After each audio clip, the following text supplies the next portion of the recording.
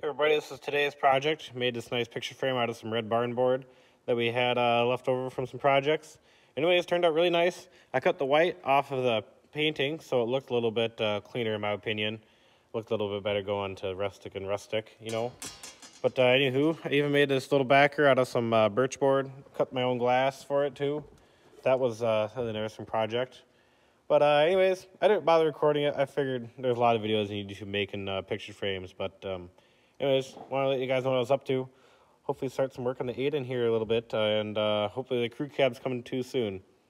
But anyways, until then, I'll see you later. Hope you guys' week goes good too.